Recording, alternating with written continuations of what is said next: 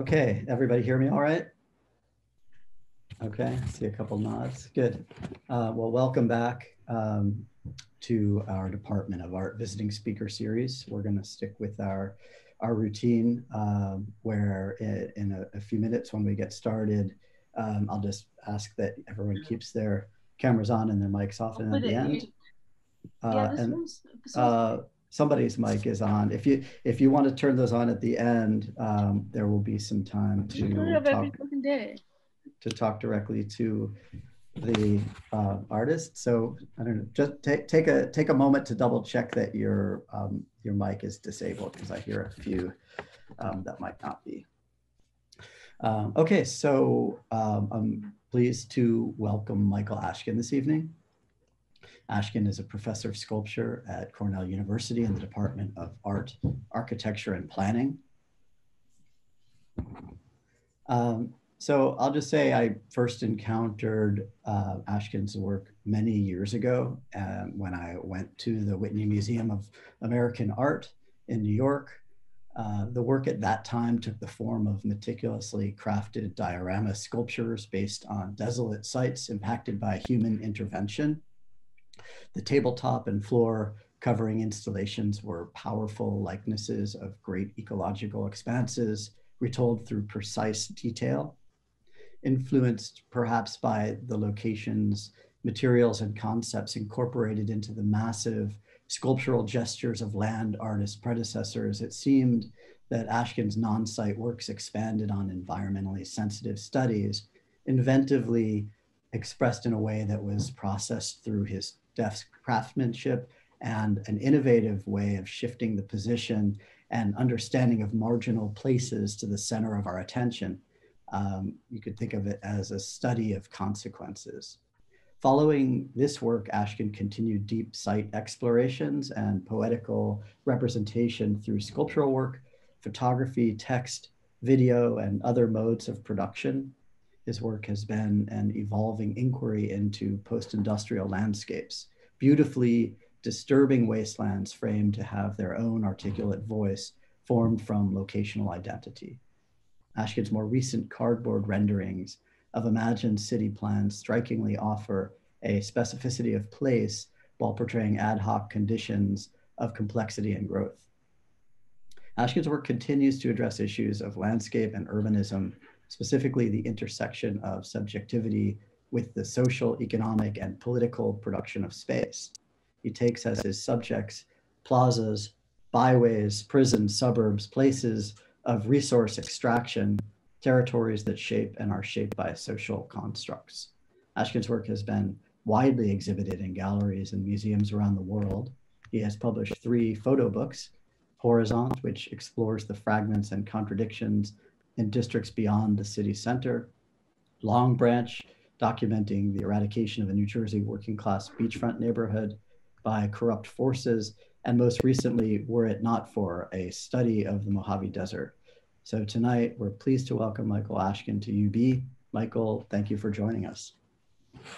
Thank you, Max. That was a very comprehensive reminder of everything I've done and forgotten about. So let me start off here, and I just, I did an artist talk the other day, but before that, I hadn't done an artist talk in a couple of years. I was ill for about a year, and coming back and looking at the work again, all of a sudden I realized that I had to get reacquainted with everything I had done. And it seemed too that like some of the things I thought I might say about the work have changed in the meantime, which is really interesting to me, which leads me to a kind of observation, a general observation that I've made several times in my career. And I'm sure I'm not alone as an artist in making this, but it's to a certain extent, like all artist talks are fictions, because, you look at everything you've done from the perspective of where you are at this moment, and that moment is constantly changing. So you're constantly recontextualizing what you've done in the past. But like I have a tendency, and I think everybody does, of saying, well, I did this, and then I thought of this and did that. And in fact, a lot of that didn't happen in that sequence at all. And in fact, it's pretty hard to reconstruct exactly what the course of your own thinking was, especially the chronology of it. So a lot of this is not necessarily so much cause and effect, even though I may frame it that way from time to time, but it's kind of like a rhizomatic connection of ideas that are seen from my perspective right now. I thought I might start out before I show you any slides, maybe just to kind of in a general way, tell you what it is I think about in the large sense. And I'll, but it is kind of like a mini lecture. Shouldn't go more than like 5 or 6 minutes. And then I'll get into my work.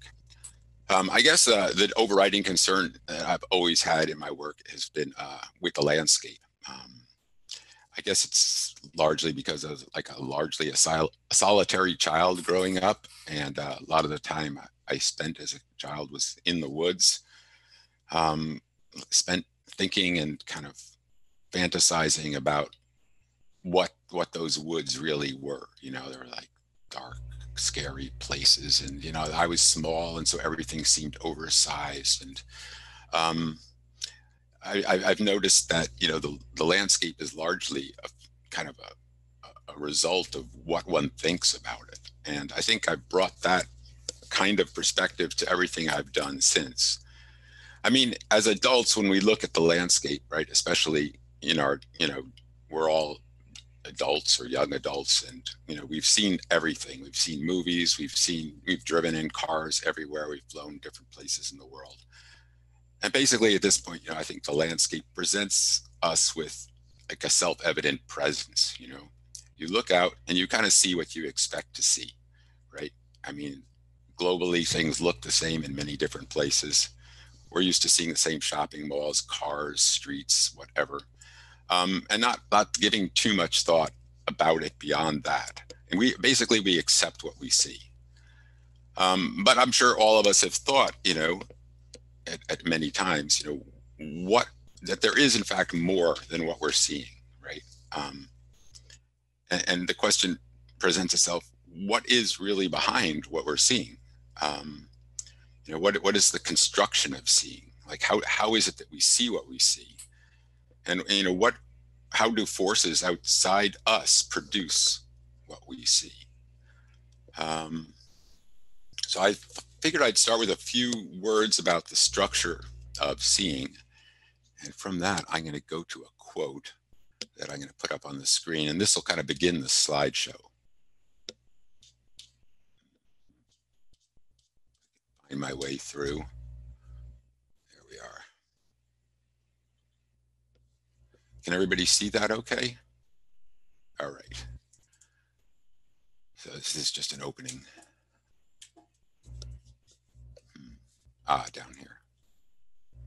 Okay, so this is just I recently, just a couple of days ago, just took a screenshot of this page from a book, which is about kind of poetic and prose language. And I wanted to start with a quote from Victor, about Victor Shklovsky's, he's a Russian formalist, writer and theoretician, talking about language, because I think it's important to realize that what we see is also largely a function of, you know, what we say and are able to say. Like in a way, you can't see anything in the world without being able to really speak it in some way.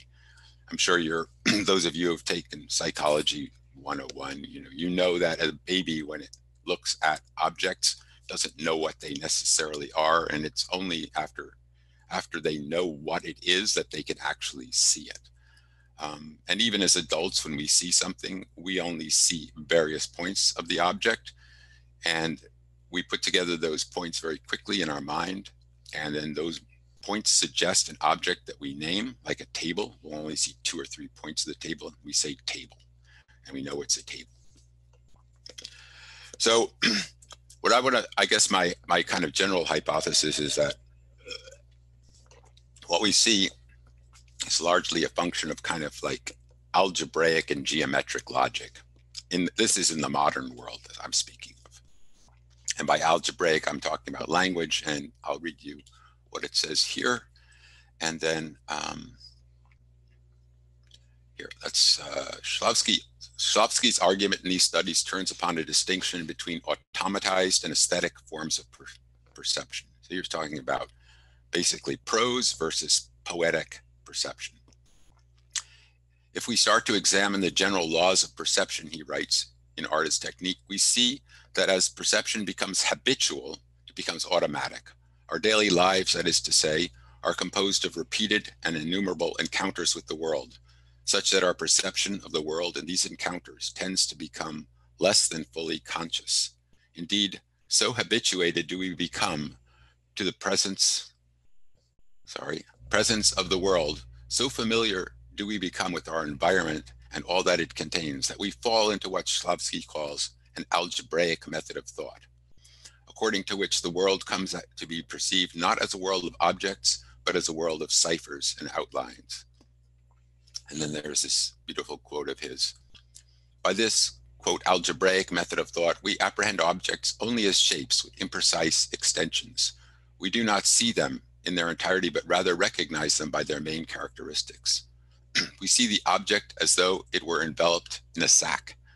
We know what it is by its configuration, but we see only its silhouette. The object, perceived thus in the manner of prose perception, fades and does not even leave a first impression. The process of algebraization and the over-automization of an object permits the greatest economy of perceptive effort. Either objects are assigned only one proper feature, a number, for example, or else they function as though by formula and do not even appear in cognition. All life, in other words, is a life of prose perception. Things are known even as the meaning of words are gleaned from an utterance in prose, but things are not perceived. They are like words which disappear before the meanings they transmit. To put it another way, our world is a world that of essences abstracted from a sensible world. So automatic is this process of abstraction that the world of things no longer registers upon our senses. And then this beautiful quote, and so life is reckoned as nothing, Shklovsky goes on to say, and in a wonderful aperture says, he adds, habitualization devours work, clothes, furniture, one's wife, and the fear of war. So that's that's the algebraic component of seeing, basically seeing things just through the language we use day to day. And this language is also like set up grammatically in such a way that something does something to X, we see X. So you have objects, indirect objects, and you have, the subject. So basically the logic of the world is largely guaranteed by the grammatics of it. Okay, let's talk about geometry in a way. And by geometry, I'm referring to like perspectival perception of the world. There's a really great book, which I'll show you in this. Whoa, there it is. Perspective is Symbolic Form. I don't know how many of you have seen that book or read it, but it's really worth reading. It's very short. It's actually not that short a book, but the actual text is short and the footnotes go on forever. So there's more footnotes in the book than actual text, which is great if you really want to get into it. But basically what he says is that perspective, as we have it now in the West, is largely a cultural construction, and it's historically constructed. And he goes through a kind of a history of perspective in the West, from Roman times through the medieval period and then into the Renaissance. So basically, starting with Roman times, we have this kind of concentration on the object.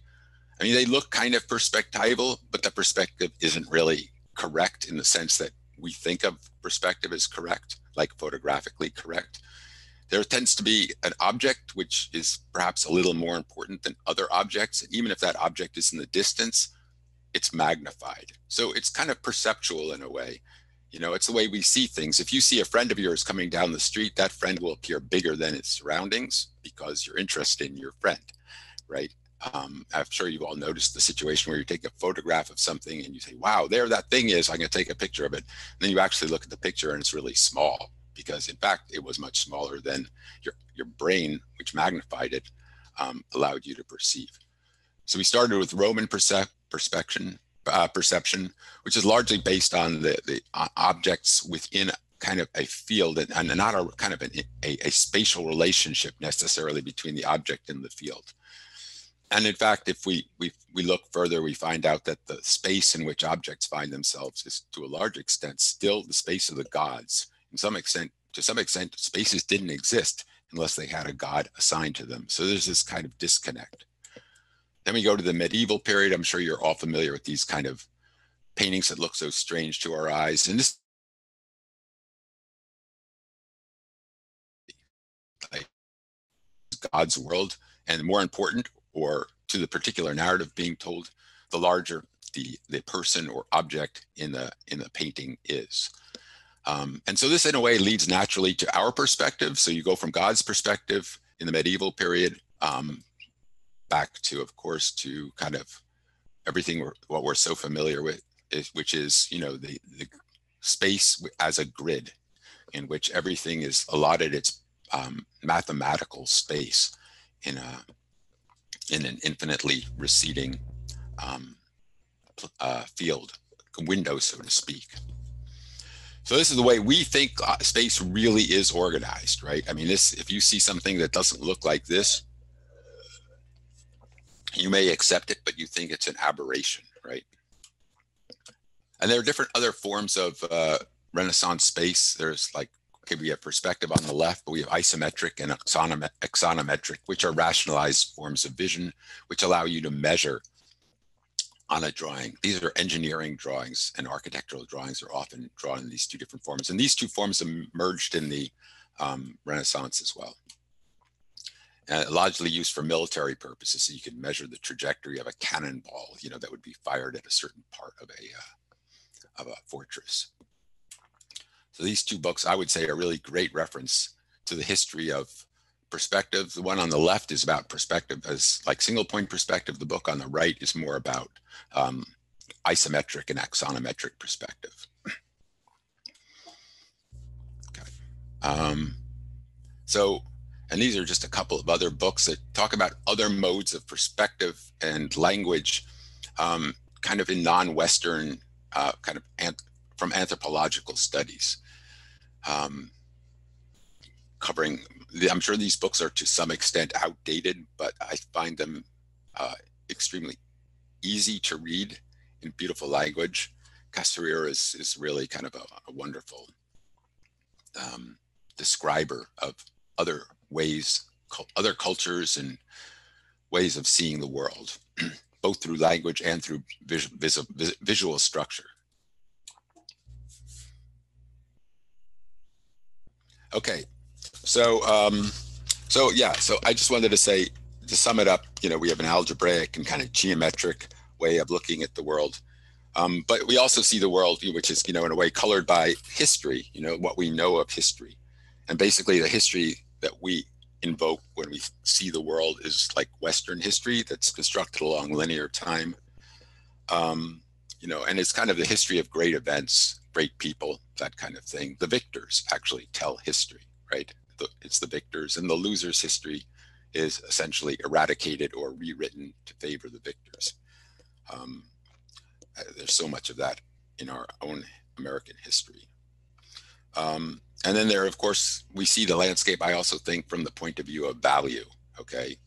And by value, I kind of mean in the capitalist sense of exchange value, where everything is looked at from the point of view of a commodity. Like, even if you're not consciously thinking of it as a commodity, you think of it in terms of a value structure that is relational. This is worth more than this is. But of course, you know, there are many other ways of seeing the world, and, you know, from other perspectival systems, like the Chinese perspectival system is extremely interesting. If anybody's interested in a reading on how the Chinese perspective worked, and how it was seen, how Western perspective was seen from the perspective of the Chinese court when they first saw Renaissance paintings. Um, Also, there are other, of course, many other languages. Poetic language, of course, is another way of seeing the world. Animistic, pre-Enlightenment languages are also completely reconstruct space. And of course, there's the other space told from other historical perspectives, like particularly indigenous perspectives. So now we can get into the work. And here I'll start relating back to some of that content here and there, and in other registers as well. So this is the first work I'm going to show you. I actually made this work back probably in like 1993, as soon as I got out of grad school. So I went to grad school for painting, but as soon as I left, I started making sculpture. I mean, I guess I made some sculpture while I was in grad school, but I didn't make painting for another, at least 20 years after I finished my degree. I went to the Art Institute of Chicago. So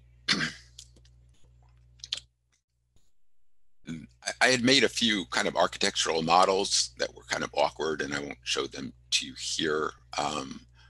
But then in the process of making those models, I decided it might be good to anchor them on the ground. So I put them on the ground. And then I thought once they were on the ground, because I'd made the ground kind of realistic looking, then I decided, well, let's make it about the landscape, because that's kind of really what I wanted to do. And I realized I don't have to make an actual sculpture and put it on this landscape. I can kind of make a sculpture that uses like forms from the real landscape, and that will be a sculpture, right? So this one here, there's still kind of a sculptural component to it, I mean, because I built this, I had to figure out how to build this this billboard. I've been considering, like when I was in grad school, try to do some performance where I lived between two billboards. When I lived in Chicago, I noticed all these billboards where you could climb up into them and hide. And I thought, well, my fantasy kind of took off. And then I realized, well, I'll just build this little model. So this model here is like, there's a little guy up living in there between the billboards, and he's been discovered, and the authorities have come to take him down, essentially. And as I finished this piece, I decided it needed a title, and so I gave it the title, For Months He Lived Between the Billboards. So this piece was kind of, although right now I look at it and it seems primitively built and awkward in a lot of ways, I would have built it completely different now, I guess. But I mean, it was kind of radical for me because all of a sudden I started using store-bought materials, which I often altered. But I also built components like the highway. I built out of wood that I cut with miniature table saw and that kind of thing. But I also started using text with the models, and the text here is kind of largely descriptive, but it became less so as very quickly. There's another shot of the same model.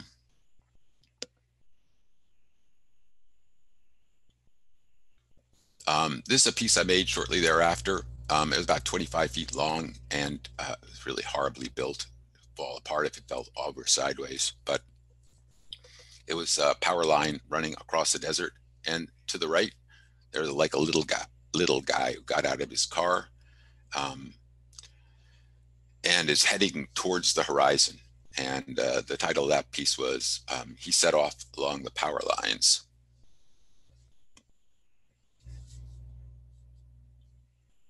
Here's a detail of it.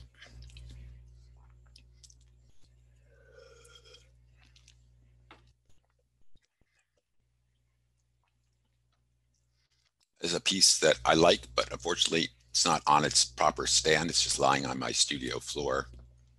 That's the only picture I have of it. Well, yeah, and two other pictures, but and this one, I think the title was, let me see, I wrote it down here, or didn't I? Yes, I did. Out on the Water, Shadows of Clouds Drifting North. So with this model, I started to become, I realized the possibility of, this is a detail of it, but this little figure looking out at the horizon, kind of a wasteland. And I guess I looked at some Caspar David Friedrich paintings, which I had always loved, and started kind of building that thematic into these models. I don't know how much you're familiar with Caspar David Friedrich, so I'll include two pictures here. Here's one. They always have a figure, these are romantic paintings, figure looking toward the horizon, which is usually separated from him by several levels of mist or cloud. There are a ton of these paintings. There's always this longing for the landscape. And I figured that into these models. Here's another Caspar David Friedrich, a somewhat more sinister edge, because this is probably sailing ships bringing loot back from various colonies. You know, here, what's over the horizon involves, like, you know, capitalist and imperial looting.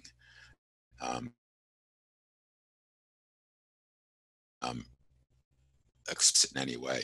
So going back to this painting, there's some of that going on, but I mean, it's sculpture. But the thing that interested me about this is that, okay, I could make the sculpture, but then I could also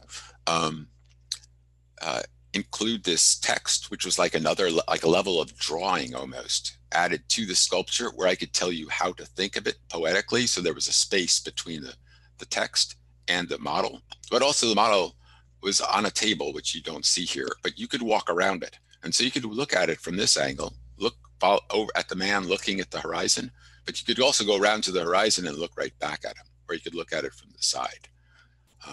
And I thought that was important. Here's another one that the title for this was Inland, Birds Drifted in Slow, Silent Circles.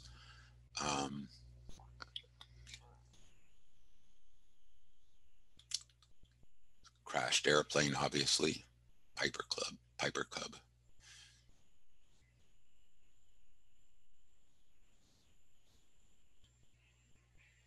I guess I was thinking of Robert Smithson when I made this piece, who crashed his small airplane. All right, so yeah, let's talk a little bit about this piece. This is another one. I took the figures out of the models very early. Those were kind of the last ones that had figures in them. And I started, these, like, to me in a way became kind of like paintings, right? They were constructed geometrically. I kind of thought about the way it was laid out and balanced, like looking from the top. And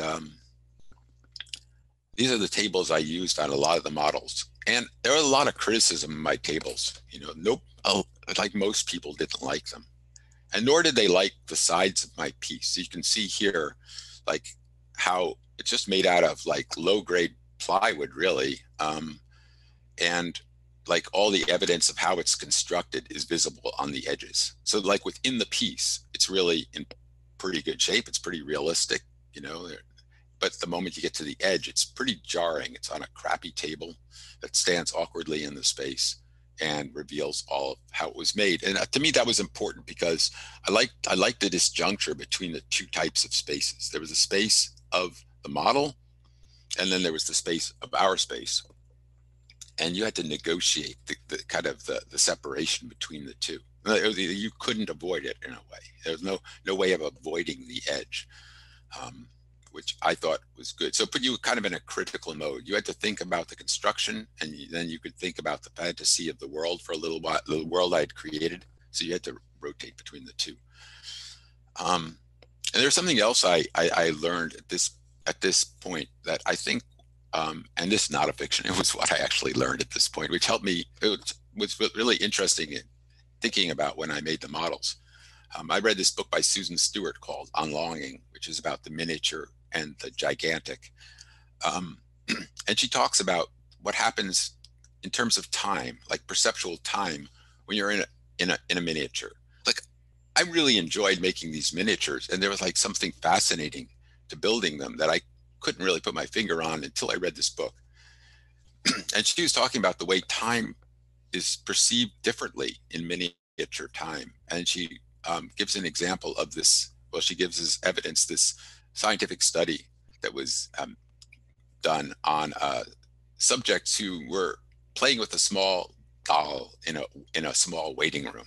So they had 3 waiting rooms that were exactly the same, different scales. So one was 1/6 scale, one was 1/12, and one 1/24. And what the researcher did was measure the amount of time. He told subjects, I want you to play with this little figure in the waiting room. And be bored. That's fine. Doesn't matter. You're the subject's in the waiting room for a half hour. I want you to play with with the little figure in the waiting room for a half hour.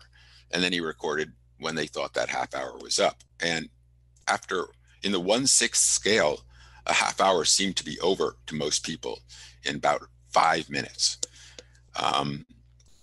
In 1/12 scale, which is half the size, right? A half hour seemed to be over in 2.5 minutes. And in 1/24 scale, the smallest scale, a half hour seemed to be over in 1.5 minutes. So there's a real kind of, I mean, what that means is that a shorter actual duration gives for a longer temporal experience. If you're working on, I noticed like I had no sense of time when I came out of working on these models sometimes, especially if I was working on something on the interior. Like you'd come out and like have to readjust, right? Like I felt like I'd been in there longer than I was. And I think sometimes this happens in painting as well. So, which might account for like why we're so interested in making art. You know, like our world literally changes when we're making things in different scales. Okay, is the detail of that piece.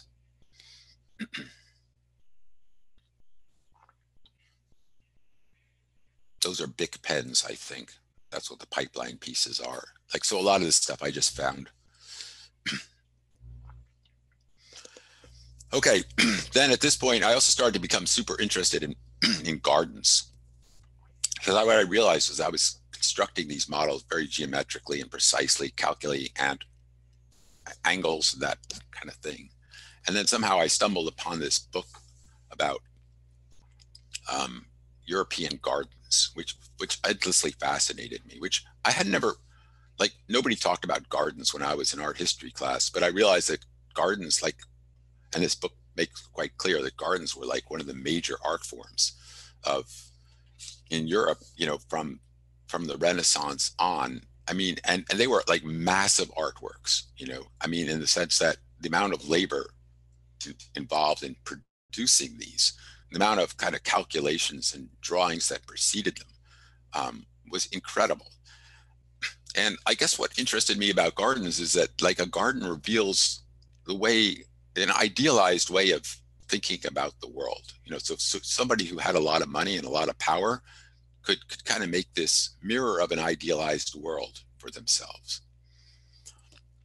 So that was like, they were like a reflection of how they wanted to see reality. And there's like a lot of these gardens like have these like really incredible vanishing points, you know, they project themselves toward the horizon, something miniature on the horizon. They play with scale and angles of descent and ascent and that kind of thing, hidden pools that emerge as you walk down the path. I don't know how many of you have been to Versailles, but it's quite an amazing experience to walk it, actually.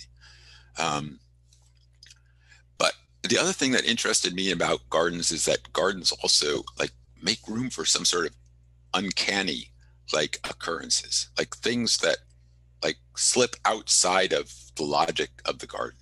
Because a garden in a way like can be constructed like as tightly as the architect wants to construct it, but nonetheless, right, plants are plants, right?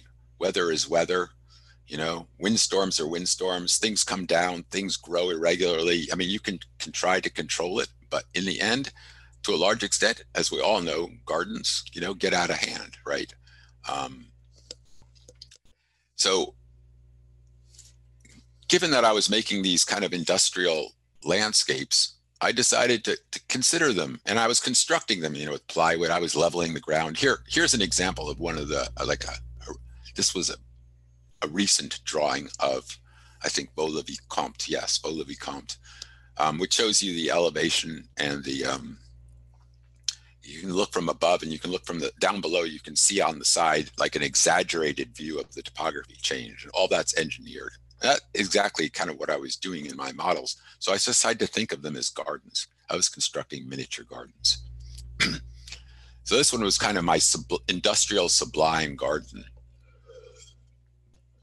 It was basically a 21-foot causeway across a swamp.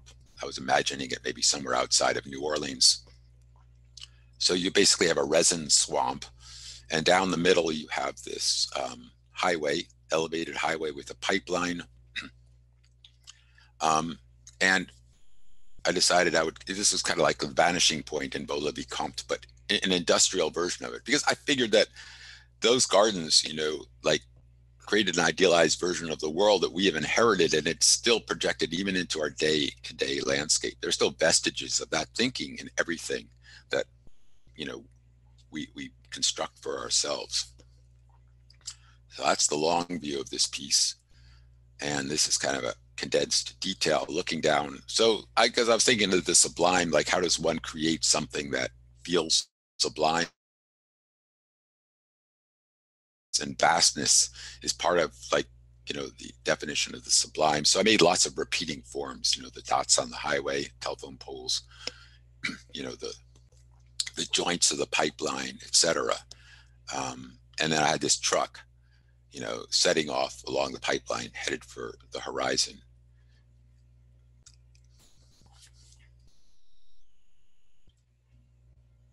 And I'll just go through a bunch of other pieces that I made at the time. I made about 100 of these in a very short course of time, like probably about 4 years before I kind of burned out on them.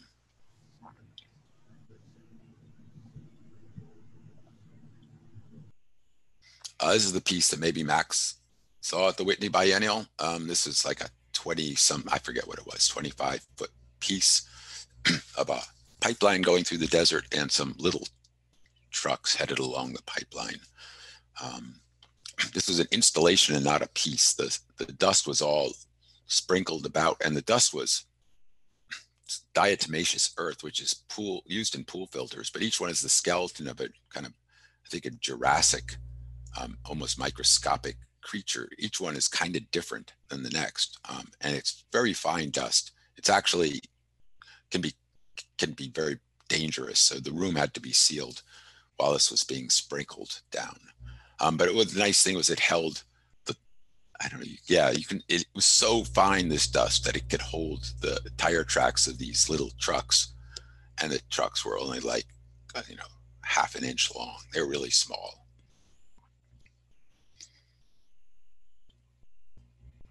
These are some of the last ones I made.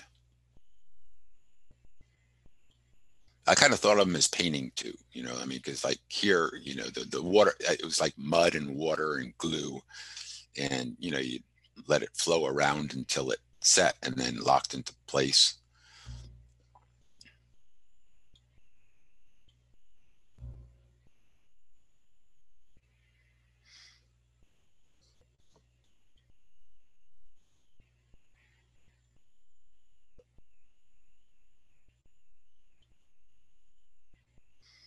It's kind of like an abstract painting. I also realized that if you took the axis off center, right, like this, like, I don't know what, maybe 10 degrees off the perpendicular, that you can get a sense of space that's much faster than if everything is lined up with the sides perfectly. It feels like part of a larger whole when you do that.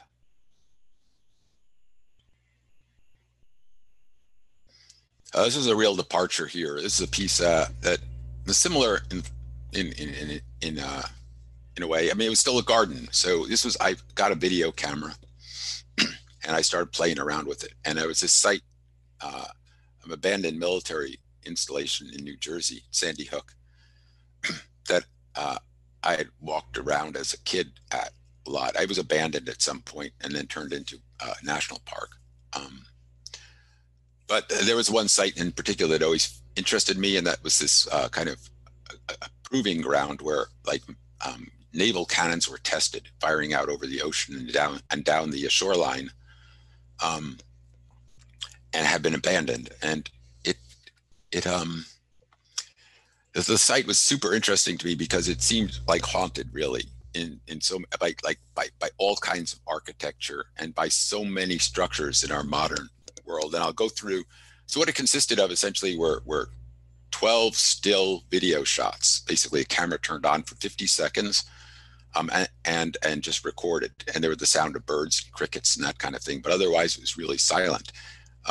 And what I did is basically rotated through 3 at a time out of the 12, kind of syncopated these shots, and you'd sit in the middle and you'd hear the sound coming from all sides, and a screen would change when you least expected it.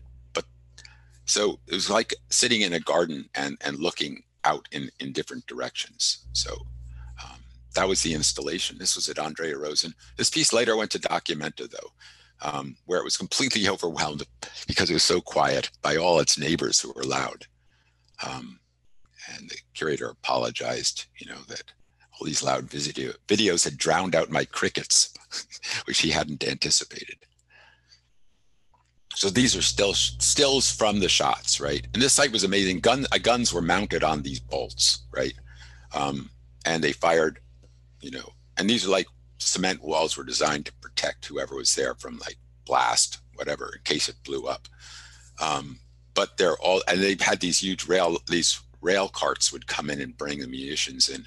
So they're rail tracks, but the rail tracks are like 15 feet apart instead of like the normal amount. So the whole thing is like a weird kind of scale. What I saw here is like echoes, and as we go through it, maybe you'll see some of what I was talking about. I was kind of interested in kind of like military space, and how it projects into the landscape. But also like it referred to like infrastructural space in general. And I was interested in the way the vanishing points, that you could see and that the camera picked up on, what they were pointing at, both symbolically and physically. And I was interested in all the histories, kind of like fed into like this space. I'll go through it quickly. This is another shot.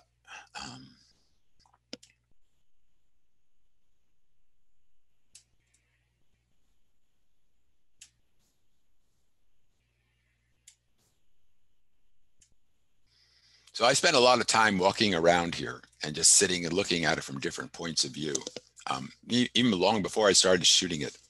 And like I felt like this, I made a list of the things I felt I saw here, like in terms of like ghosts of other places. Stonehenge, right? Like some of these kind of things, right? Stonehenge, Mayan temples, with the steps going up, Pompeii, like abandoned missile silos. There was a hint of like abandoned concentration camps. And I don't know if any of you have been to Mussolini's EUR outside of Rome, but there's like sometimes echoes of that kind of space. De Chirico, like I'd always been a fan of De Chirico paintings, and this really seemed to embody kind of the sense of the haunted space of De Chirico, who had a lot of trains like running in the distance of his paintings and strange cement archways. And it seemed like to me also like a very J.G. Ballard kind of place. I don't know how many of you read Ballard, but this seemed very Ballardian to me. So yeah, that was this project. It's a standalone video project. I've done a number of others, but this was, let's see, how are we doing on time here? 7:19. I guess I should move a little fast. Okay, then I did this photo project. This is like the first big photo project I did in the New Jersey Meadowlands, where I decided to play around with kind of this weird, I don't know how many of you have been to the Meadowlands, but it's like an industrial swamp just across from Manhattan. And it's really strange. I mean, because whereas Manhattan is built on hard bedrock, Meadowlands is built on like silt. And the bedrock is way down there, in some cases 250 feet down. So everything you build in the Meadowlands kind of sinks into the muck at some point. And so everything's crumbling in a way, and it's swampy. So it smells bad. And New York City dumped its garbage in the Meadowlands for decades until, the garbage dumps filled up. So, and there's a lot of industrial sites and rail sites, kind of infrastructural stuff. And it's possible to walk around there and get extremely lost. I had a good friend, and we basically did a year-long photo project out there, where sometimes we would separate. And, you know, this is kind of before we had cell phones, and we couldn't find each other. So we had to find these like ways to like meet up. And sometimes the other person wouldn't be there. So that's a map from above. And this is another like strange map. Now it's really hard to walk there because since 9/11, you know, anybody walking out there is suspect because there are chemical plants and whatever. And you basically get arrested if you try to go out there more than, I mean, you know, I don't, my friend was dragged in handcuffs just for photographing with like an 8x10 camera. The police stopped him, asked him what he was doing. And yeah, he was beat up pretty bad. So this was the project. I finished it just before 9/11, actually. This was commissioned by Document. Saw some early pictures I took and then said, can you finish this project off? We'll give you a little funding to do it. So that's what, it was a grid. I used a panoramic camera.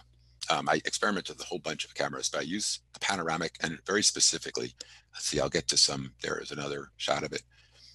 So what I liked about it is that the space seemed really to reflect everything that like we try to deny about our own landscape. It's like, I liked it because it felt honest, you know, like what's happening out there, you can see it. There's no facade, right? Everything that everybody cares about is in Manhattan or on the other side in New Jersey. But when you get to this particular part of New Jersey, it's just anything goes. So you have this kind of, also the other thing I liked about it too was that it was like a maze. It was like a labyrinth, and there was a sense that you couldn't get out of it when you were in it. And I photographed this with everything was shot in middle distance, right? I mean, the panoramic camera is designed, right, to find the vanishing point. That's like how everybody uses it, like broad, expansive shots towards the horizon, grandeur. You know, you imagine the panoramic camera being used in the, you know, in the West somewhere, right?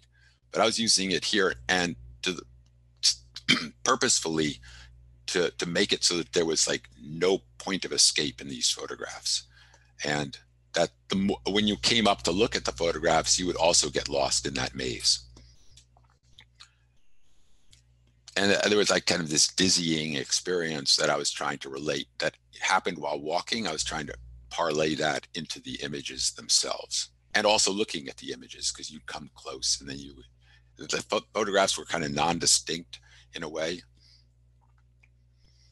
I think a photo curator at the time, when it went up at Documented, said to me, she said, you know how your photographs are really bad. She said, are you aware how bad they are?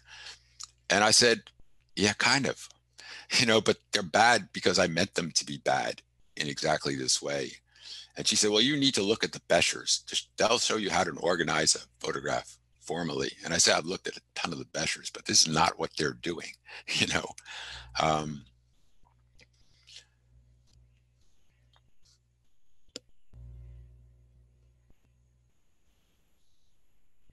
They were chaotic on purpose. Except there's one picture that isn't chaotic, and that was at the center. So I'll get to that. And that center was like around which everything revolved. So these are individual shots, just so you can see what they look like up close. And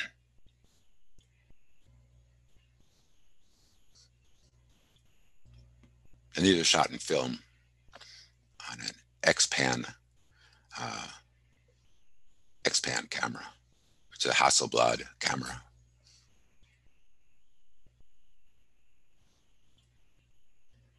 So this is the center picture. It had a vanishing point, and everything kind of revolved around this one photograph. Okay, so let's go quickly. I started making these. I just started making a bunch of cardboard models, which I referred to. Max referred to.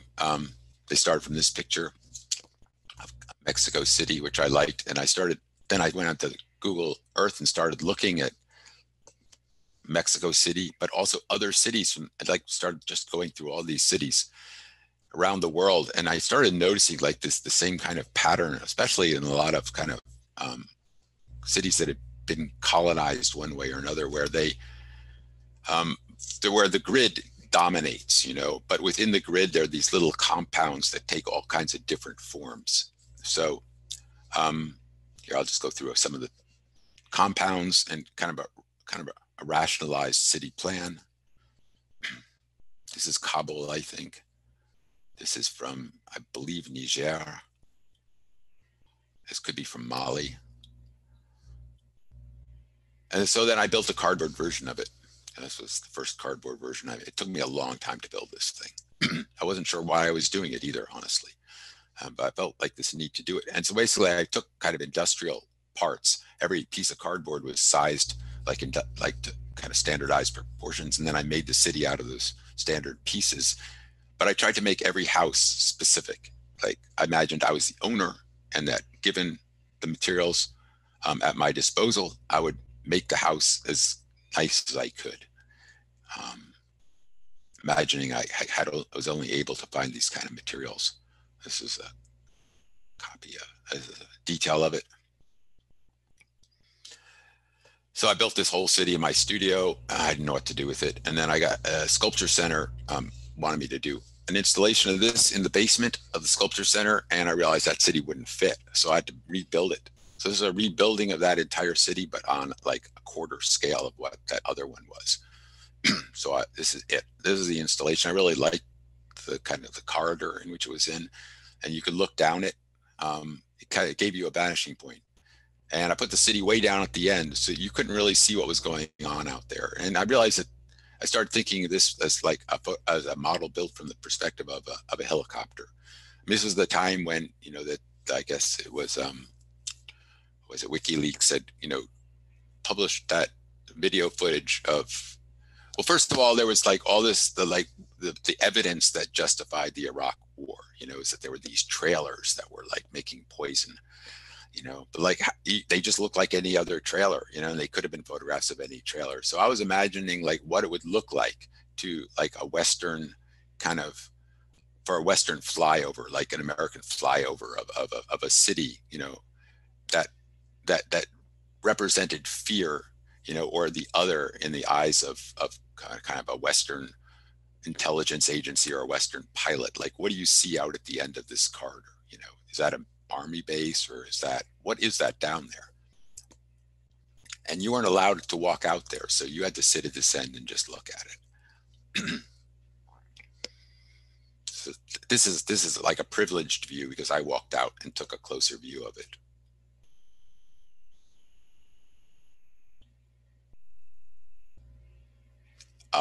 And I did another version of it. It's a session in Vienna.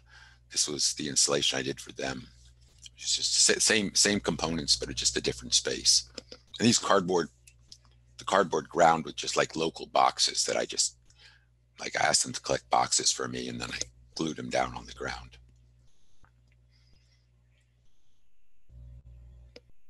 Another detail.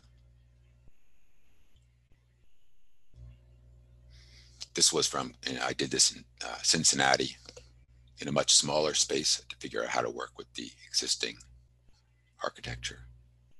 And then, okay, while I was at Google Earth looking around, because it was a novelty at the time, I started noticing prisons, and just started doing screen captures of prisons, which fascinated me because in terms of like their plan, the way they were laid out, it looked like they were designed to be looked at from the air, honestly. I mean, when you look at them from the ground, you don't see any of this, but this seems designed specifically for the eyes of somebody above. And I was wondering if it was how they the architect sold the model to the authorities to say, this is the kind of, social machine you want in your state, or this is like what your state prison should look like, a machine for processing people, um, and people you don't want in your society. So, I mean, there was this kind of diabolical quality, but like this strange diabolical beauty at the same time. So these are various, I mean, this is an older prison. This is one of the first radial prisons from like, this is from Philadelphia. Some of these go way back to the 1800s. I think this is the more recent version, but there's an earlier one just like a mile away, built on the same plan.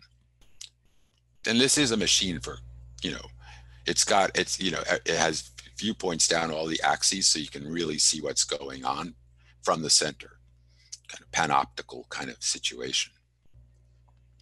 There's a Spanish prison, which I built a model of, I'll show you in a second. Is Rikers Island with a proliferation of different prison types.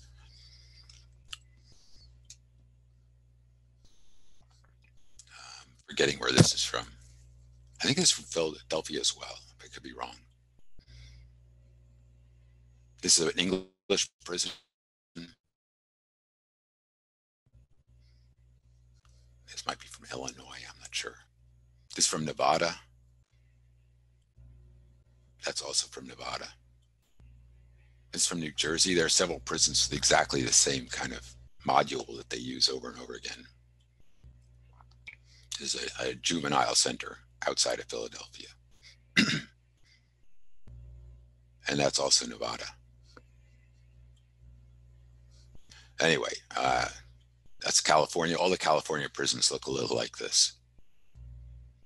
I forget where this is from. That's the largest French prison. I think it's the largest prison in Europe, actually. It's huge. So I built some models. And these were meant, so I built kind of just, I took out the windows. I turned them to abstract sculptures, really, just out of cardboard, and put them on the wall. This is kind of unfinished in a way. I wanted it to be unfinished. There were two ways of looking in. Like this here, you could look into here. But the thing about these prisons that I liked is that you, well, I mean, I wanted them to be on the wall, so you approached them from the air, you know, so to speak. When you walked up to them, you were taking kind of the aerial view as you like coming down on the prison.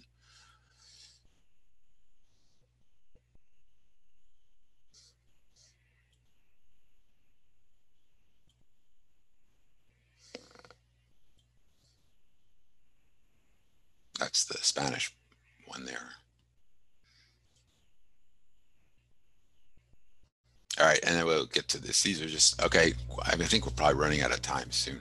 Max, tell me if I'm going too long.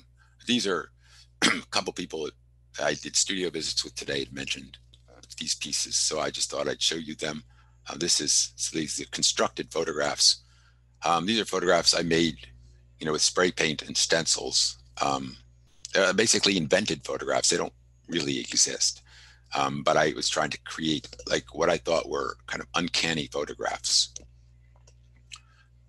Photographs that had like as their subject kind of haunted spaces, you know, that kind of emerged from the our collective unconscious somehow.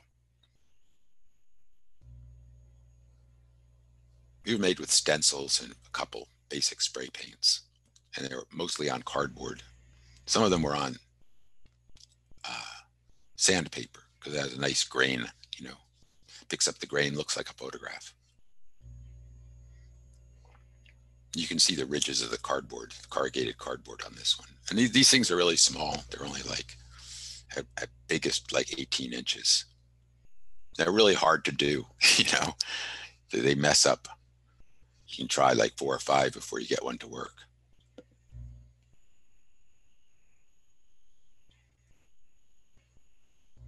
Some of them were recognizable. I mean, this like was not from an actual. I did a drawing of this, and from the drawing, I turned it into a stencil, and then I used spray paint. This is on sandpaper, so, as is this.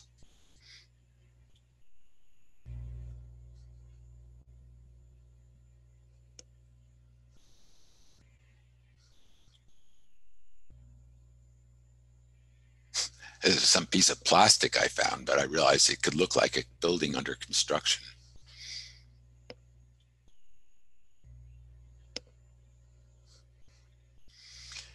All right. So, Max, we didn't get to talk about the book at all. I can go into it if you want briefly, but we're kind of at an hour here, so I'll let you decide, or everybody else decide, if we want to talk about that briefly. And this isn't it. I mean, I don't want to talk about this book. This is Long Branch. We'll leave this off. Yeah. It's up to you. I don't want to hold you back from sharing a little bit more of your work. I also, if you want to do that, and then still have a little bit of time for, I'm sure there are some questions and comments that people have for you as well. So yeah, I guess I'm saying go for it. I'll go for it. I'll be fast. Okay. Cool. Okay. Great. Thank you. Because I think it's an interesting piece, actually. It's a piece I'm proudest of, actually, of all the pieces I've made. So excellent. Let's see if we can find it here. Maybe this is it. I don't know. Okay, let's go. Let's go to here. So this is the most recent book out of the books I've made. I made 4 altogether. First was 2000. The others have been since 2014. This book involves photographs that I took in the Mojave Desert over like 4 years. So I took literally about 800 viable pictures that have been shown as a grid in Athens and in New York City. But of those 800 viable pictures, I selected 256 for this book. No, actually 210. It's a 256 page book. And I worked with a publisher, Hans Gremmen, from FW Books in Amsterdam. And he was my collaborator. And I wanted to work with him because he's a good publisher. He said he wouldn't work with me unless, we collaborated. And I said, well, I need a collaborator. So it's working out perfectly. I said, I have this text I really like. I have these images I like. I feel like they go together, but I don't know how to put them together exactly. So I have to credit him with the design of this book, and also for the logic, which I think he completely channeled what needed to be done in this book. So basically, it's a text that I wrote like before I took the photographs. I wrote this starting in like 2009, and it took about a year to write. And what I did is every sentence starts with the phrase "were it not for," and then I wrote it at night. So like in the dark, I had a pad next to my bed, and if I thought of a sentence, I would write it out, and I'd write a bunch of them. So I usually write 5 or 10 at a time and stick it back under the bed, then transcribe it in the morning. And I did a little editing. I moved it around after the fact, so it's not exactly in order. But so they're like kind of bunches of sentences that kind of make sense together. And what I was looking for were the language of our times, really, in a way, like cliches on the one hand, like neoliberal cliches, but also phrases that describe like real obstacles. So what it is basically a catalog of obstacles to doing either the right thing, for social change, and all in terms of language. What gets in the way? Some of it, and some of them are real. So some of it involves a border which somebody's trying to cross. It can't cross. So it involves like infrastructural, like minefields and that kind of thing. It involves and it's also set in the desert. So there's kind of a specificity to where it takes place. So like a desert border is kind of implicit in this, but also the sense that whoever is the narrator, like, I guess there is no narrator, but if there's something that's holding somebody back, is holding them back in sort of in a lifestyle that it's holding them, language is holding back whatever is happening, right? And some of it's valid language, and some of it's just kind of excuses that are made in our society. And so that's kind of the register in which it operates. So he started off by just like forefronting the language, because he knows that photographers often like the purity of the photograph and that the language will come second. So let's just start off with language, get into it. So he goes for, it's a 640 line poem or text, and he just started off with like 5 pages of it. So here you can see, I guess, can anybody read this? Is it possible to read it on your end? Yeah, probably. Okay, so that's the cover. It's like a cardboard cover, and then that's the inside of the cover, and it goes. Then it starts just going into, and it's 8.5 by 11, so it's a big book. I'll let you read just a few lines. You can just sample them to see where this thing goes. And I should say that when I wrote this, I wrote it as a speech in a way. I meant to have it read, and I read it a number of times. I read it in Aarhus in Denmark for a Situationist International kind of an attempt to restart the Situationist International. I read this with a bottle of Powers whiskey in one hand, and I finished off the bottle as I read this. I was kind of, I didn't actually end with the end of it. I ended when I was drunk. So that was the way this piece started out, and it's been read a number of times since, albeit not with the Powers whiskey. So here we go. Now it goes a couple more pages like this, and then all of a sudden the imagery starts. And so, like, where the imagery starts, like the text is not choreographed to that stance that under the first image it says, "Were it not for the media circus." He changed the font size, and it brought up a different, like, first line of text. I didn't care. What I was interested in was, okay, these images were fragments of a world that we created, and this text are fragments of language from a world we created. So they should have a relationship together. And I didn't know, like, it's not a causal relationship. It's a kind of an uncanny relationship. These things all exist in the same world. What happens when you put them together? So that's what this book does. So sometimes in a funny way, the text really makes sense with the image. In some case, it makes very little sense. But I think even if it doesn't make sense, you can try to stretch your, like, imagination. Like, how many degrees of separation would it take for that text to make sense with the image? And that's really what the book is. So I'll go through a bunch of images. The images were basically taken, they're all vertical, and they foreground the ground in many cases, kind of looking down the high horizon line. They're kind of what you see when you're on the ground in California, which is like the Mojave Desert. You think of it like people think of the Western American landscape as some sort of like grandiose kind of space, but in fact, it's really messed up when you look at it. There's like garbage everywhere. Everything that gets dropped on the ground stays there forever. You go on an off ramp. I'll get off the off ramp. There's a pile of garbage there. It's like somebody just dumped their stuff there. It's like a real estate sign with kind of Native American protest against the sale of their land. And there are captions where there's no image, suggesting that any image could go there in a way.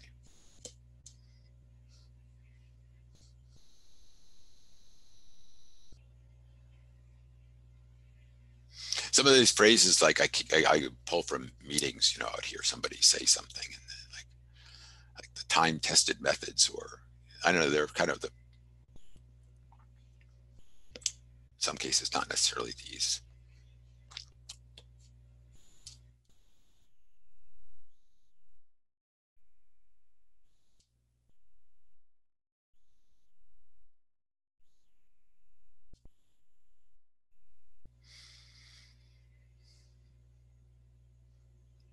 So there's something relentless about the book. There are, in a way, almost too many images and too many lines of text, but it's almost meant to seem infinite, which is kind of what both the publisher and I were thinking needed to happen. It's a brick of a book. It's pretty, like, an inch thick, and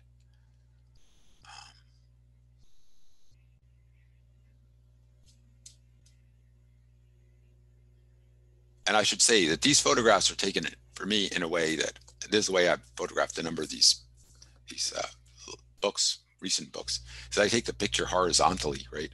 It's a landscape image, but it's not meant to exist horizontally. It's meant to exist vertically. So I crop a slice down the middle of the photograph, and then I can adjust the photograph exactly. Like there's part of an image to the right and the left, but exactly what's to the right and what's to the left, I do by cropping. And I can make some of the pictures uncomfortable that way, or comfortable. I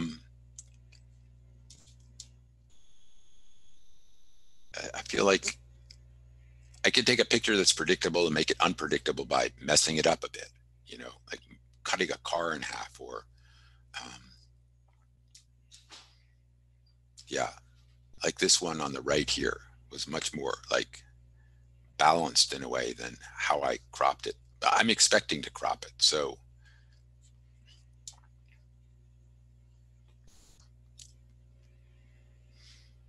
I wanted these pictures to feel like a glance that you wouldn't even notice when you were walking along. You know, that they had that quality of real kind of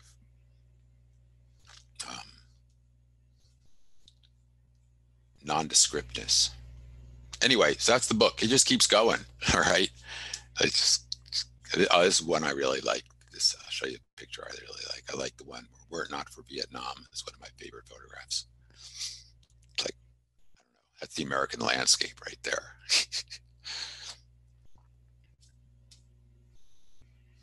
Yeah, tons of debris.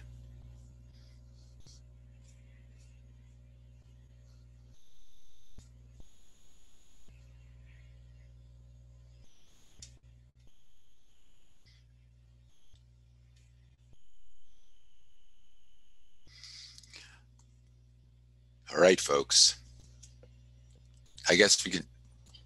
That's a good place to knock it off. I'll just go to the end so you can see what it looks like at the end. At the end, we come out of the text, and then we go into a last page of text, and then it ends in some. It says, the last 3 lines say, "Were it not for the wreckage on the beach, were it not for the oceans of sand, were it not for the shifting of dunes," and then we go to the end, the colophon, and we go. And then the last picture, and the last line is on the back of the book, which says, "Were it not for the dunes beyond the dunes," and that's where the book ends. All right, I'll stop sharing. Look at all your faces again. Sorry I went so long, everybody. I hope I didn't. No worries.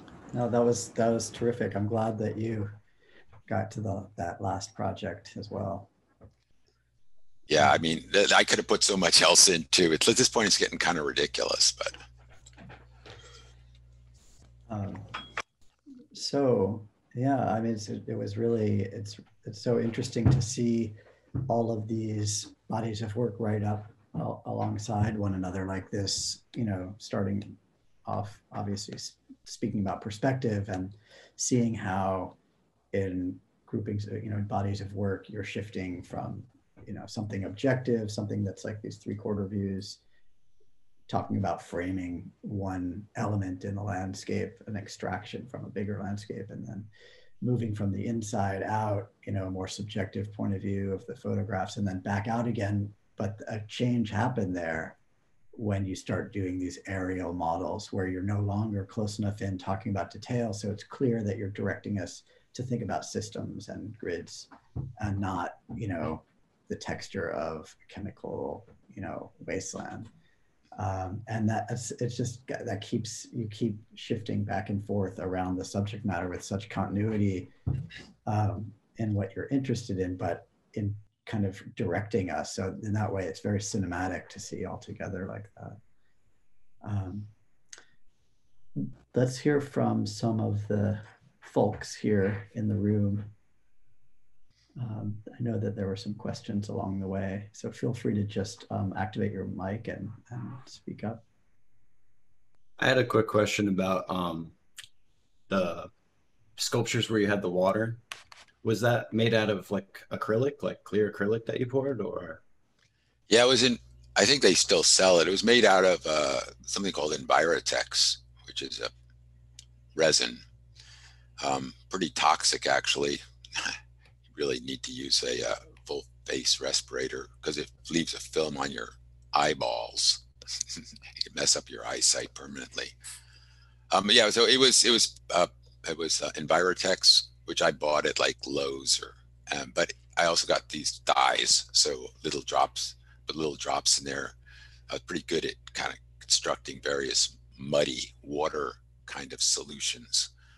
Um, yeah, and then I would, the piece had to be level, and then I would dam off the sides, and pour it in, and it didn't always work, but yeah. I have a quick question. How many, like on average, how many man hours does it take to finish one of your pieces? Oh, the models? Yeah. Oh God. So, I mean, it sometimes went faster than you might think. I mean, the big long causeway probably took like a month. My dad helped me on that. We built that in his basement. That was quite a project. But some of the smaller ones would take a couple days, really. But I would say on average, like a week or two per piece. It required a lot of planning out too, beforehand, like what should the elevation be like, like how deep, should this be, that kind of thing. What should the angle be like and all that. So, yeah. Yeah. Hey. Go ahead. Oh, sorry. I was just wondering, what would you say like your most, like in your opinion, your most successful piece was, or like the piece you're most happy with? Oh, I think I'm most happy with the last book because that's kind of what I'm interested in now. I kind of like working in photography now because it's, I don't know. I like being out in the world. I mean, right now I'm working on this book of photographs around Ithaca, of all places, where I live. And I don't know, I started it in lockdown. It was great to walk around, in a kind of an abandoned city and take pictures. And I like writing, so I'm writing a text that goes with it. And there's something about writing that allows me to express myself more fully, but the writing is hard. It's really hard to write while in conjunction with making a visual piece, because if it gets too literal, it fails, so every book that I've done has involved language of some sort, but I've had to approach each one differently, and the most difficult part is finding the language. But it's also, I find it extremely rewarding to finally succeed in getting that to work together. When you're describing the panoramic photographs that you're kind of using the camera against, or in a different way than maybe most people tended to, but the statement of someone coming up and saying that they weren't good photographs, and your response, I thought, was really fascinating. I'm just thinking, when I did photography in undergraduate, and I realized that a poorly printed photograph was a way to communicate a feeling that a properly printed photograph could never do. And that didn't go over very well with the instructor, but I'm just wondering if you could talk a little bit more about this idea that sometimes when you're trying to achieve a goal with your art making, it might require challenging what good art or what a great photograph is supposed to be. Right. Yeah, that's a very good question. And I mean, that comes up over and over again, right? I mean, like, especially in like when you're teaching sculpture or you're teaching photography, like somebody would say, well, this photo teacher told me this wasn't a good photograph. I said, what was wrong with it? And then like, what were you trying to do with the photograph that made it a bad photograph? It's like, I think that so many of these questions are like contextualized. I mean, I had a sculpture professor talk to me about my models and like really complain about some of the materials I was using, like suggesting much better woods and much finer tables. And, but I think, like it's really, you have to think of in sculpture, if you're using objects, right? And these objects have meaning in the world. And so you have to choose your objects really specifically, like a fine plywood would mean something completely different than a crappy industrial plywood,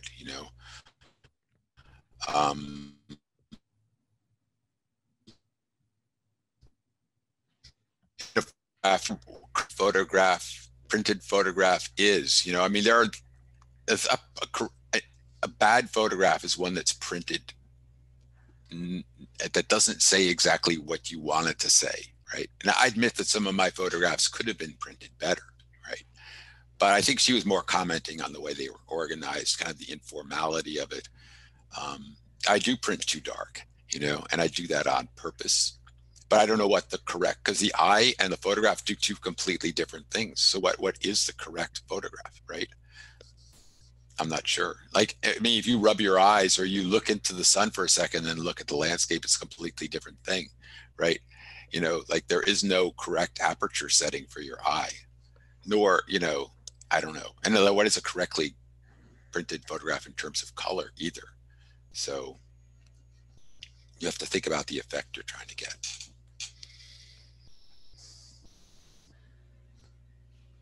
I have a question. Yes. So at the beginning, you talk about like your miniature scale like sculpture, and then at the end, like on your book, you had this like text that were like miniature and like also like the time of reading. What's the relation, would you say, at this point with the book? How would you describe the time of reading the lines? And would that be your inner voice, kind of? Oh, the inner voice. Like Oh, you're a little tiny sculpture in this landscape, you could say. right.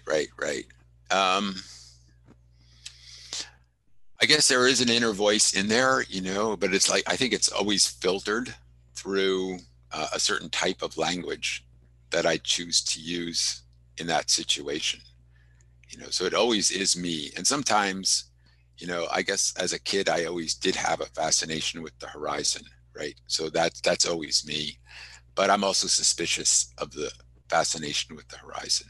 Somehow, like when I was a kid, there were power lines that went behind my house. They went over the hill. I grew up in the woods, but those I would like walk along them, you know, for a while until I got tired or scared, and then I'd walk home. And then I always like wonder, where do they go? You know, they go to Canada. I mean, how far north do they reach? You know, and like, what if I just kept going? So there's always that kind of like the sublime quest, you know.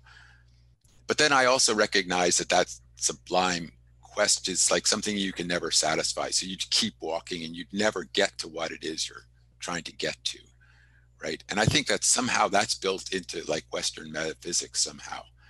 I think that's part of imperialism too, like in a way, you know, you follow that vanishing point and you're never happy with what you get and you always want more. And I think that has something to do with, you know, the way, you know, the Europeans, you know, treated the rest of, I mean, the mapping, you know, the way of figuring out the way, kind of the mathematical structure of single point perspective and isometric drawing for that matter is easily applied to mapping, you know, and the mapping, you know, they're tools in a way for the domination of space, you know. So they try to dominate space, but they also realize they can't completely dominate space. So the longing and the domination seem part of a whole to me, and it worries me.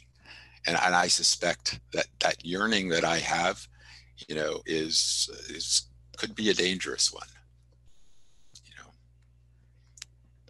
Hi, so I have two questions. Sure. And I was curious, so you work in like presenting photos in a gallery space, but also you do books. And I'm curious, which one do you prefer and why? And the other question is, like, although you have like really diverse influences and whatnot, but I see a lot of similarities in the new topographics movement. And I'm curious on your opinion of that movement and its influence on you, if there is any. Yes, that's both very good questions. To answer your first question, yeah, I think that to a certain extent, the book is a turn away from the gallery scenario, because I worked with commercial galleries and have had bad experiences many times with them, which I don't want to go, and the market in general too. So I think the whole system in a way is kind of problematic. From a purely kind of from what I want photography to do, like an exhibition of photography. I mean, I've been around a long time, and a lot of shows have gone up and come down, and I can vaguely remember them, but they're gone. You know, the thing about an exhibition is that only a certain number of people see them, and then they're gone. And sometimes there's a catalog, and sometimes there's not.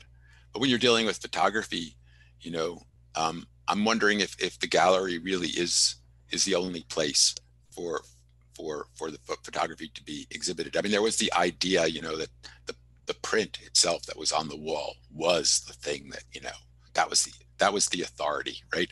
And then everything else in a book was really just kind of a weak copy of what was on the wall. But I don't think that's the case. You know, I think photography now takes so many forms that the book can be the actual form of where photography resides. And the real advantage a book has is that it's there forever and it's distributed and its life continues forever. I mean, people still read the book and get the book and comment on the books that I made in 2001 and 2014. And, you know, they're alive still, you know, and whereas some of these exhibitions, like the pictures, the panoramic pictures are not in a book. And, you know, there's no way to access them except through my website, which is really not a good way to do it. So, yeah, I mean, you can see this is the case too, as like galleries, you know, it's so hard to show in galleries this way, especially photography. There's like kind of suddenly a mass spread of photographs, you know, in books. If you go to the art book fair when it reopens, you know, like LA Art Book Fair or Paris, the number of new books coming out is just incredible. And I much prefer that way of living with photographs. You know, I'm not rich, but I have a reasonable size of collection of photo books at this point, and they're always there to think about, and I really appreciate that. And remind me what your second question was. The influence of like the new topographics movement. Yeah. What's your opinion on that? Because it seems really similar, you know. Yeah, like it is. I see it as a continuation of that work, you know, for sure. Robert Adams and Louis Baltz in particular. Those are two that I really have always liked. Though I think I approach it, I guess, with a little bit more. I'm trying to expand on that. So the introduction of language is something that I don't think they would do in quite that way. And I mean, I guess I probably have more in common with Baltz, although I like Robert Adams' photographs better in many cases.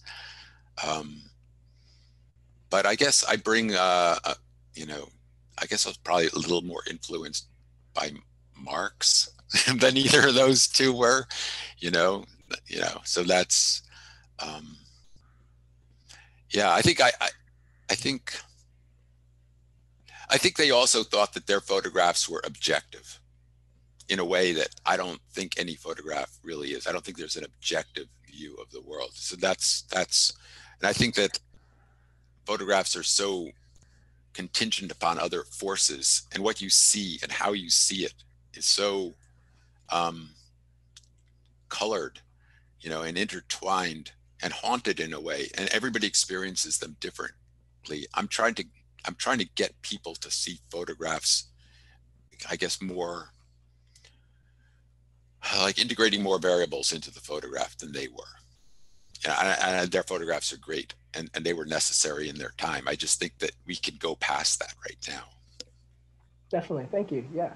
Sure. Great. But I'm part of that tradition. I'm happy if the people want to include me in that. I'm happy to be included.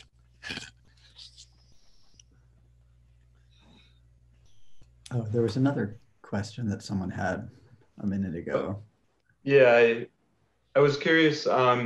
You seem to have a very realistic image within your modeling. It has a subliminal quality as well, but then you're kind of undermining it with the structure of the bases that are very raw and realistic. You had mentioned that within your talk, and I was curious how you resolved that. And the question before this kind of spoke to that, in that, you know, the Romans laid out a grid on the world. It was very structured, very linear, and you're reproducing that, but then you seem to undermine it with the base of those models itself. And I think also within the way in which you're photographing things. And so I was curious if you've found a resolution between those two dichotomies. Well, okay, I think the way I photograph and the way I build models are different. in a lot of ways. So, I mean, building the models, even though they look realistic, they're not really realistic. So they're highly edited in terms of what details I allow on the surface of the model. You know, I mean, sometimes there's such thing as way too much detail. I kind of kept in my mind like Edward Hopper as a model for how I was making models. Like the way an Edward Hopper painting works is a real economy of detail. You know, you only puts in what he thinks is necessary. You know, and that's how I saw building the models. You know, there were details in it, but how much a detail brought your attention to was important. You know, like color, like something too bright or something too big, upset the balance of the way the eye flowed around the model. So it was really constructed as a painting, and like where the eye fell on the model surface was super important to me. I mean, let's go to photography, it's still round, right? But in a photograph, you can't choose what you put in it. I mean, you can choose what you edit out. But the kind of stuff that's really there, you know, when you look at it, as opposed to kind of idealized notion of what's there. So really, I'm editing sometimes to increase the amount of detail or stray or incongruous detail in a photograph in a way that still balances in some weird way, because a photograph has to work, you know, and that's a strange thing. You know, there are photographs that work for my purpose and photographs that don't, but the eye has to move around a certain way, and I'm really conscious of that. It's just the photograph is different. You're confronted with real life situation. But in terms of what you were saying, in terms of the model and the stand, there was contradiction, and I like that contradiction, that the eye would like fly out, like would all of a sudden catch some detail on the edge, you know, and be bothered by it, you know, and then have to find out, if it could find its way back in, like had to account for the fact that this was a crappy stand, like, right? And that I'm not sure I can completely explain why it had to be a crappy stand, but I don't know. It seemed part of the content of the work that I don't know. Maybe it's kind of my. I also just simply like making things out of crap, you know, and having them look really good, but then also reveal. Like maybe it's part of my belief that everything is made out of crap these days, so let's just work with it, you know, make something look good out of it, but admit that it's crap, you know. Anyway, I think that's probably part of it. I hope that answers your question. Yeah, yep. Thank you. Sure. I mean, I use drywall screws. I could have used nice screws. I mean, I showed the screws, you know what I mean? I don't know. And they get beaten up. They get pieces of tape. People wouldn't pack them properly when they left the museum or something.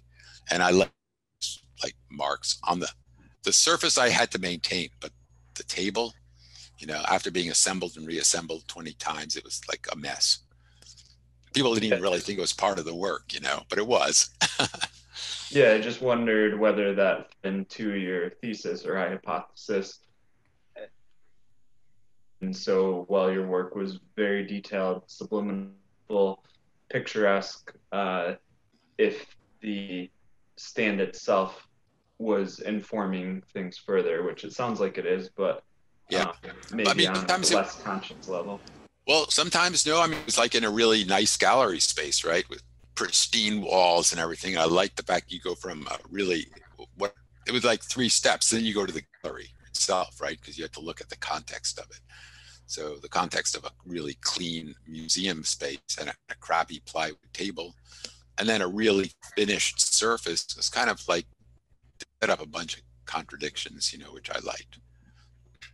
You know, like and then you go from the gallery space to the real world, which incorporates like kind of New Jersey waistlines right across the river. So there's kind of a circle of, you know, like facade and crap, you know, going on as the different layers of the piece, right? If you start to contextualize the piece in a more broad fashion, then you realize that like a wasteland somewhere, you know, lurking in the fact that is connected to it in some way. Absolutely. Thanks. Sure. And that seems also somehow related to your, oh, seems like I have an unstable connection. Can you hear me? I can hear you. Yes.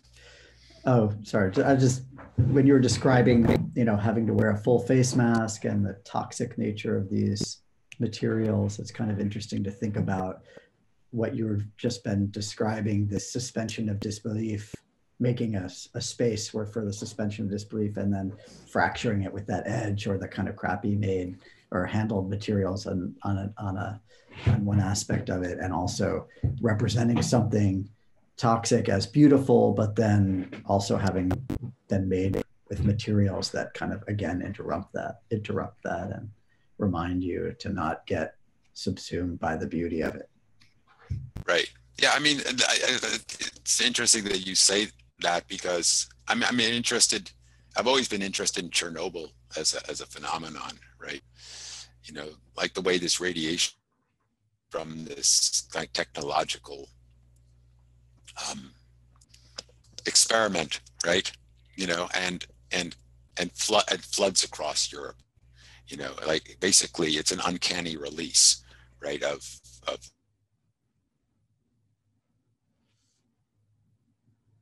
you can't escape Chernobyl even in a fancy gallery space. And by the same token, way COVID-19 works too. You know, like it's to our misjudgment of like the way animals and humans coexist is coming back to haunt us at this point.